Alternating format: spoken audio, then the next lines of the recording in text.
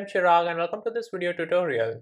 So guys, in this video we will go through how to share a file that is located in our S3 bucket temporarily with anyone without making the bucket public or without giving the full access of the bucket to that particular user. So let's consider an example. Let's say you are working on something and you want to share a file that is in the S3 bucket temporarily with someone, or so to say a client, but at the same time you also don't want to provide access to the bucket, right? That means the full bucket, and also you don't want to make the S3 bucket public, right? So how can we achieve this? So to achieve this we can use pre-signed URLs. Now what exactly is pre-signed URL? So basically a pre-signed URL is an URL that allows the user to provide or grant temporary access to the file or the object in the S3 bucket to the third party user. And assuming that the user who is generating the pre-signed URL for a specific object has the necessary permission to access that object. Okay. So now since we know about pre-signed URLs, now the question is that how we can generate the pre-signed URL, right? So now there are multiple ways to generate pre-signed URL. Either you can use AWS command line locally by configuring the security credentials, right? Or you can also use AWS SDK. So when I say security credentials, it's your access key and the secret key that you need to configure. But here we are going to use AWS CloudShell, which basically comes pre-authenticated with your console credential.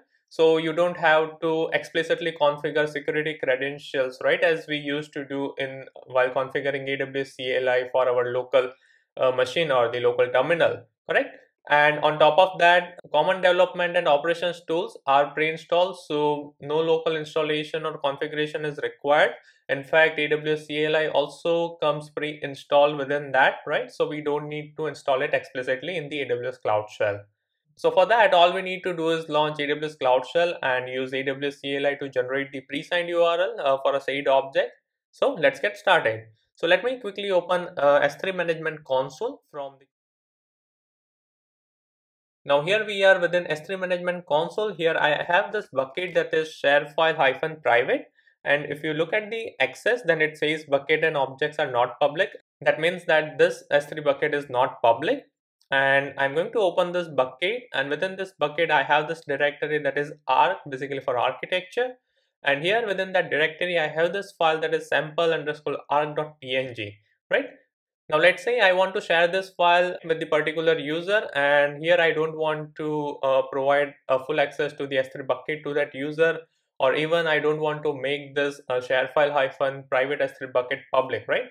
So as I mentioned, the solution is to use the pre-signed URL. So what we are going to do is we are going to select this, right? We are going to click on this checkbox, and here we are going to say copy S3 URI. Okay. Now once you have copied that, let's go back to our AWS Management Console. And on the top right corner you would be able to see this icon, right? That is basically Cloud Shell. So click on that,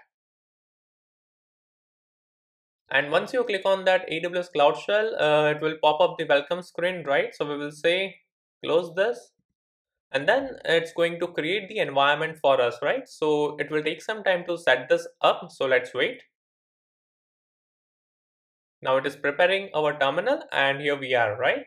And here we have AWS CLI pre-installed. If I say AWS, then it's going to execute that command and pop up something like this. Okay. Now to generate pre-signed URL for that particular object, the command is AWS followed by the service name. So in this case, the file is an S3 bucket, right? And basically we are dealing with the S3 service. So it's going to be S3 followed by pre-sign, because we want to perform the pre-sign operation. And now paste that S3 URI that we have copied from here, right? So check this file, say copy S3 URI and paste it over here. So here it says S3 colon bucket name followed by the directory and the file name. Okay, followed by here we will provide the time, right? So we want to make sure that this link basically expires after a particular set of time. Okay, so we will say expires in, let's say 3600, right? So this is basically in seconds. That means this link or this pre-signed URL will be valid for 1 hour. Okay, and say enter. Now as you can see, the pre-signed URL is generated. Now we can copy this okay, and send it to the client or the third party with whoever we want to share this file. Okay, so now I'm going to copy this and we will open the private mode, right? So I will say here it is, and I'm going to paste that pre-signed URL in the browser and I will say enter. Okay, now as you can see, this is the file that I wanted to share. If you look at the URL as well, then it says the bucket name followed by some .amazonaws.com followed by the directory in which the file is followed by the file name that I wanted to share. Okay, now this link is valid for 60 minutes, right? So we can reuse this link or the client can reuse this link for whatever purpose. So basically this is how you can share your object that is in your S3 bucket temporarily with anyone without making the bucket public or without giving full access of your bucket to that particular user, right? So guys, that's all I wanted to cover in this video, and till that time, if you want me to do tutorial on any use case or service, then please leave them below and I will try my best to come up with a tutorial as soon as possible. And if you have any queries or comments, then please leave them below and don't forget to like and subscribe to my channel, and see you next time.